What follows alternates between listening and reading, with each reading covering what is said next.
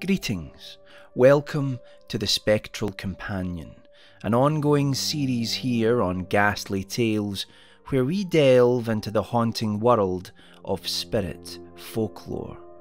Ghosts have been with us since the very beginning, shadowy figures from a realm unseen, apparitions which foretell our doom, and inhuman entities which feast on the living. You'll find them all here in one form or another, and while we explore the chilling ghost folklore from around the world, ask yourself the question, are they really just stories? It is a common experience in Scotland. A visitor walks through the halls and passageways of an ancient castle, admiring the tapestries and medieval weapons which adorn the stony walls. History is almost palpable there. Death, disease, betrayal, brutal armed conflict. All these tragedies and more happened, and it does not take long for the imagination to conjure up images of such events. But now something catches the visitor's eye. A woman is walking towards them, her feet silent on the stone floor. At first the visitor is surprised by the almost ethereal green gown that she is wearing, a style harkening back to centuries before. Surprise then turns to shock as the figure nears. It is not just the cloth that she wears which has a spectral green quality to it, but her very face and arms, now outstretched, are glowing with the same sinister hue. She is not of this world, and yet there she is. The visitor runs screaming from the castle and tells all about what was encountered there. Of course, no one believes them. That is, no one except the others who have seen the Green Lady for themselves. Several Scottish castles and country houses claim to have their own Green Lady, an apparition which is bound to one location. Each Green Lady legend differs somewhat from the other, and her purpose is often obscured. Is she benign, or is she a portent of doom? Some believe that the Green Lady is a similar entity to the Banshee, and her appearance is associated with an oncoming death, which soon follows in the form of a family member suddenly passing away. Fyvie Castle has an interesting Green Lady legend associated with it, as there is a rumoured cause for her appearance there. The castle itself can be found in the north-east region of Aberdeenshire in the Highlands of Scotland. The castle dates back as far as the early 13th century under the supervision of an early king of Scotland known as William the Lion. The castle would go on to host visits from other Scottish nobles, including Robert the Bruce and Charles I. The castle is home to many accounts also charting the conflicts which scarred the entire British Isles for hundreds of years. But it is a history of a different kind which gave birth to the Green Lady of Fyvie Castle. It is said that Fyvie Castle suffers from the suffocating effects of a dark curse, one sown by a man named Thomas the Rhymer. He travelled the land making prophecies in the 13th century. It is said that after the castle had stood for 7 years, Thomas the Rhymer visited it, his calm figure surrounded by a storm which brewed around him. It was then that he uttered what came to be known as the Weeping Stone's curse, which I will now do my best to translate from its antiquated form. Fyvie, Fyvie, you will never thrive. Long there is in thee stones three. There's one in the highest tower, there's one in the lady's bower, there's one beneath the water gate, and the 3 stones you'll never get. It's said that Fyvie Castle would be under this malevolent curse until all 3 weeping stones are found. The stones themselves were used in the construction of the castle and were reportedly taken from a sacred burial site.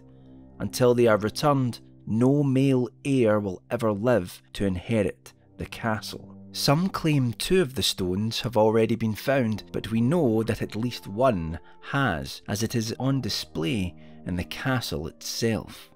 The stones weep when the air is dry. Could this curse be what causes the Green Lady to roam the halls of Fyvie Castle? It is said that when one of the castle owners, a man named Alexander Seton, married a woman called LILLIAS Drummond in the late 1500s, that the true horror of the Green Lady began. Though the castle was already cursed by this time, allegedly stopping any Fyvie child from being born there, Alexander Seton blamed LILLIAS for not bearing him a child. Instead, he entered into an affair with LILLIAS's cousin, Griselle Leslie. LILLIAS was heartbroken and left the castle. It is said that she wasted away in grief and died soon after. Others have suggested that this wasting was the result of a very deliberate act of poisoning or starvation by Alexander Seton himself.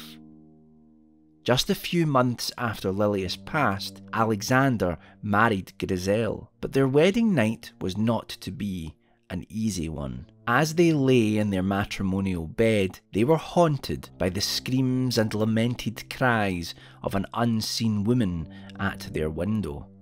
Alexander Seton searched the castle with his servants, but no origin for the sounds could be found. As the sun rose the next day, those living in the castle were horrified to see the name of Seton's dead wife, LILLIAS Drummond, carved into the stone outside the same bedroom window where the sounds had come from before. The letters were upside down and the window was 50 feet above ground, with no way for anyone to have climbed up there. The letters remain there to this day.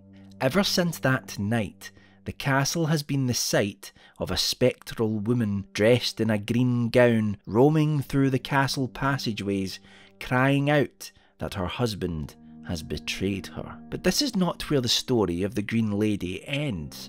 You see, there is another apparition that haunts the halls of Fyvie Castle, and it has been described as a dark, grey figure. Could this be the same entity?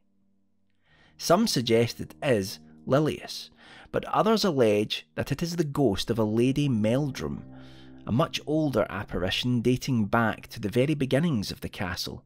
Lady Meldrum died in the 13th century and, for some unknown reason, demanded that her body be walled up inside a secret room in the castle. This was long treated as a simple ghost story, but in 1920, while some restoration work was being carried out, workers discovered the sealed room. Inside were the skeletal remains of Lady Meldrum, kept in there for 700 years. The body was taken and then buried in a nearby cemetery. But Lady Meldrum seemed to disapprove of this. It is said that her terrifying apparition was seen regularly around the castle, haunting its residents and visitors after this. Some believe that the disturbance was so dangerous that her body was secretly placed back inside the castle to keep her from hurting others. Rumours persist that there are other rooms with grisly secrets of their own, and that should anyone enter Lady Meldrum's room, which is still kept a secret, that they will meet face to face with a blood-curdling entity hell-bent for revenge. Many believe to this day that a terrible malevolence walks the halls and corridors of Fyvie Castle, with several owners and their family members dying after allegedly coming face to face with the Green Lady. Who is she? Is she LILLIAS Drummond, Lady Meldrum, or someone that history has all but forgotten? Or could the strange apparition that allegedly haunts those cold stone passageways and turrets be an amalgamation, a sinister expression of all that has befallen Fyvie Castle, reaching out from history's dark past to grab us by the throat and remind us that our deeds will leave an indelible mark on the world? Thank you for joining us for this episode of The Spectral Companion. My name's Michael Whitehouse, and I'll return soon to lead you once more into the twisted, Stygian nightmare of paranormal folklore. Sleep tight, lock the doors, and pay no heed to the screams outside your window.